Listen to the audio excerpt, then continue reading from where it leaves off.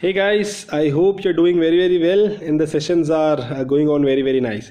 And I hope that the video cases and the exercises you are receiving from my side are adding to both the fun and the value that you are deriving from this session. Here I am again with a new case, a new video exercise for you guys. It's very interesting. Here it is. So for decades now, marketers have been arguing over different aspects of consumer purchase decisions, and one of that very interesting argument goes like this.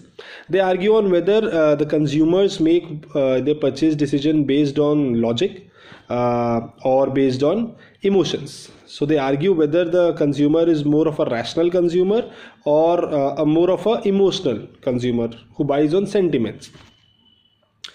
There are arguments on both sides and both arguments are pretty convincing, but one thing is for sure, that we as consumers, specifically Indian consumers, are moving towards being more of irrational. That is, we are making our purchase decisions based more on sentiments rather than logic.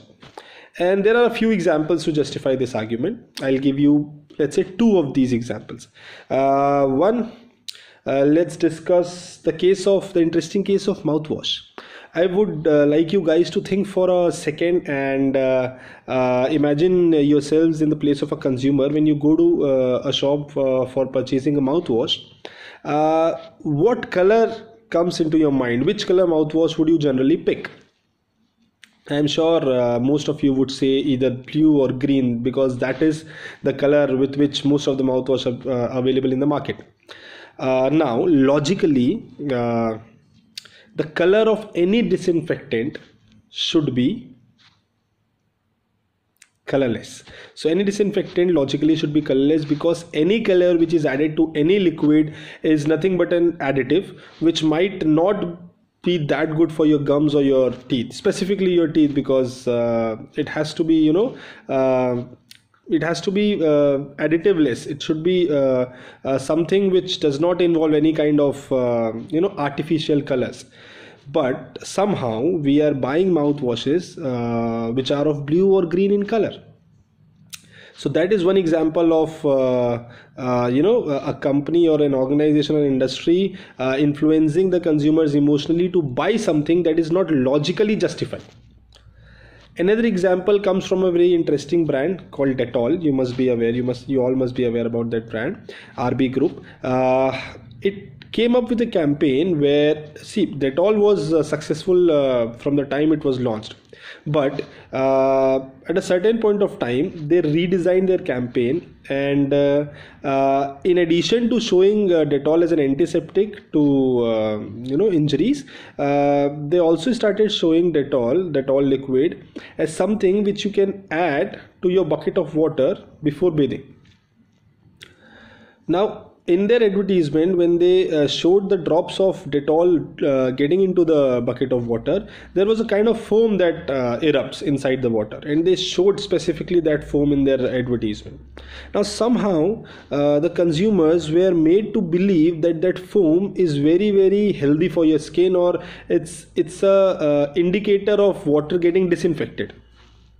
Now, there is no logic behind that foam indicating the water getting disinfected, but they influence the consumers emotionally into believing that if you drop your Dettol liquid in the water, the water gets disinfected, which might be true, but that logic doesn't get justified. These are the two examples from my side. Now here is your exercise. In the recent campaigns, in the brands which are campaigning recently on the emotional aspect of the consumer, you have to work in the groups of, let's say, 3 or 4. I leave it to Piyush to decide that. Identify 5 such campaigns which are solely based on influencing the consumers emotionally to buy that brand, rather than logically promoting the product attributes. That is, the brands which are advertising emotionally rather than advertising themselves logically. They are not telling you the benefits of the product, the quality, but they are influencing you emotionally to buy that product. 5 such campaigns from each group. You will list down these 5 brand campaigns. and then you must discuss among yourselves and with Piyush sir. That's all from my side. We'll definitely discuss what were the outcomes of this exercise when we meet next. Thank you. Have a very, very nice day.